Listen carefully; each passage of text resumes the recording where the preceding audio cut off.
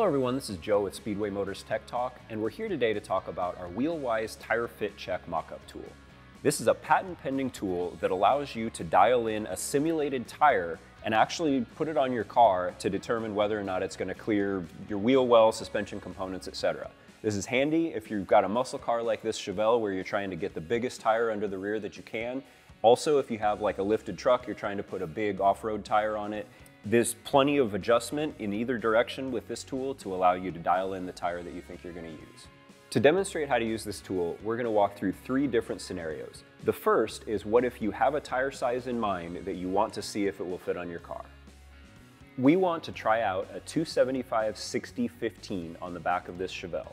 The first step is to dial in the 275 width. This is pretty easy.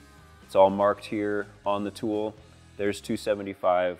We'll tighten down the wing nuts. Then the height scale is sidewall height. And to determine that, knowing that we have a 275 with a 60 aspect ratio, we need to do a little bit of calculating. The sidewall height in millimeters is the tire's aspect ratio, which in this case is 60, divided by 100 times the tire width, which in this case is 275. When you plug that in this case it equals 165. So we're going to dial in 165 on the tool, and there is a 275/60, and then we'll set the hub to 15 inches. So now that we have our tire size dialed in and our wheel diameter dialed in, we're actually going to fit this to the car and figure out what size wheel offset we would need to fit this tire. So you can loosen this wing nut and slide this in and out, and tire spacing is marked on this scale on this top plate here.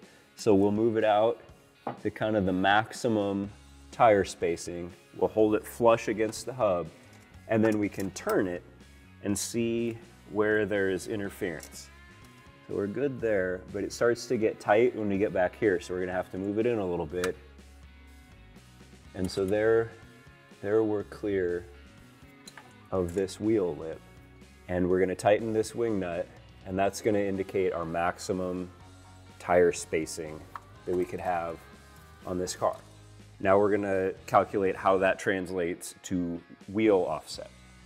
With this off the car, we can see that our tire spacing measurement is approximately 137 millimeters. Here's how to calculate offset from that tire spacing measurement. The wheel offset in millimeters equals the tire width in millimeters, which in our case is 275, divided by 2, minus the tire spacing in millimeters, which in our case is approximately 137. When you run that calculation in our case, we end up with a 0 offset. Once you have your offset, you can also calculate the wheel back spacing. We'll need our tire width expressed in inches, which we can calculate by taking our tire width in millimeters, which in our case is 275, divided by 25.4. Next, we'll need to choose a compatible wheel width for our tire size. In our case, we're choosing an 8-inch wide wheel. With those values, we can calculate the back spacing in inches by taking the tire width in inches, which we calculated to be 10.8, plus wheel width in inches, which we chose to be 8, divided by 2. Then we're going to subtract the tire spacing, which we know is 137 millimeters and is also expressed on the tool in inches as 5.4. So we'll take that plus a ½ inch, which will then equal our back spacing in inches, which in our case is 4.5 on our 8-inch wheel. The next scenario is, what if you either already have wheels or you have a wheel picked out and you want to see what tire size will fit on that wheel on your car?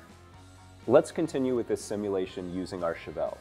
We already have this 15 by 8-inch wheel, and we want to experiment with some different tire sizes. We know that it has a 4.5-inch back spacing, but in order to use the tool to calculate tire size, we first need to convert that back spacing back into offset. If you already know your wheel's offset in millimeters, you can skip to the next step.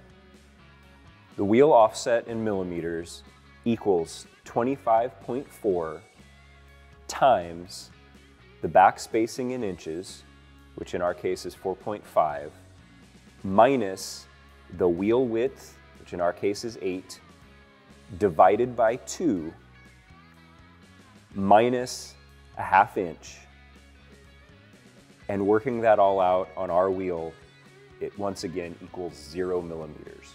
We already know from our first simulation that this 275/60 will fit on this wheel on this car, but we want to use the tool to see if another tire size will fit on the car.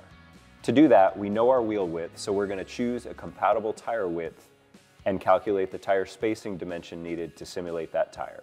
So we're going to choose a narrower 255 millimeter wide tire and see if we can go any taller with the diameter. To calculate the tire spacing for that 255, we will divide the tire width in millimeters, which is 255, by 2, minus the wheel offset in millimeters, which in our case is 0, and we end up with 127. So we're going to dial in 127 millimeters of tire spacing on the tool. To complete this simulation using the tool, we're first going to dial in the width, which is 255 millimeters, and then on to our calculated tire spacing, which was 127 millimeters. All right, with the wing nuts that hold the sidewall height loose, we can kind of move this around and see how tall we can go with this narrower width.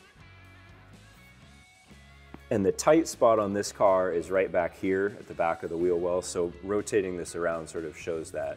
So it's not going to get any bigger than that. So we'll lock down our wing nuts, and then we will run a calculation to see what tire this is. And once again, the tire aspect ratio is simply the sidewall height in millimeters divided by tire width in millimeters times 100. So in this scenario, our sidewall height was 180 millimeters divided by the tire width, which was 255 millimeters times 100, and that gives you 70.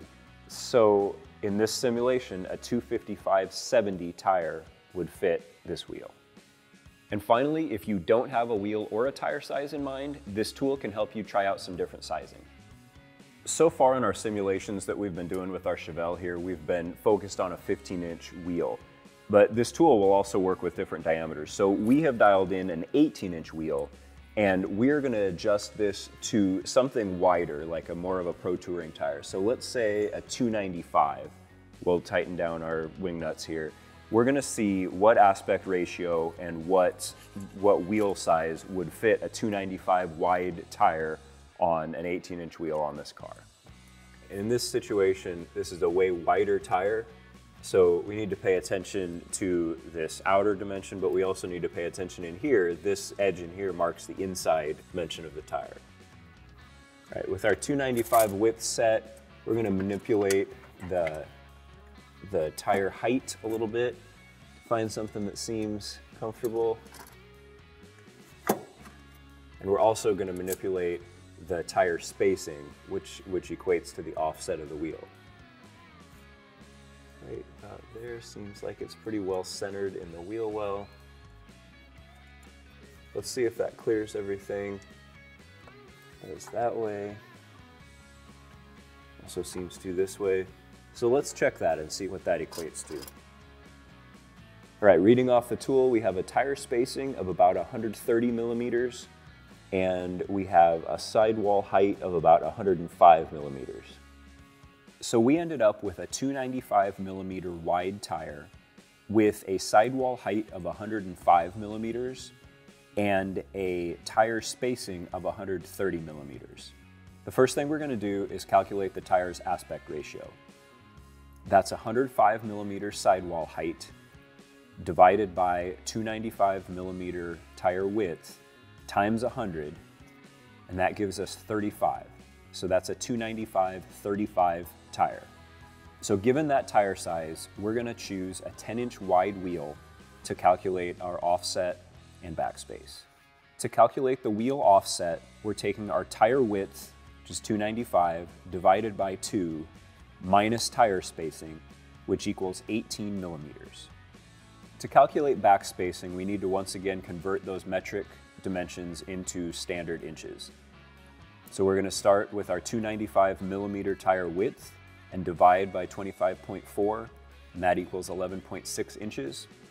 For tire spacing, it's either written on the tool, or you can convert that 130 millimeters by 25.4 to get 5.1 inches. With those numbers calculated, we can plug it into our backspacing equation.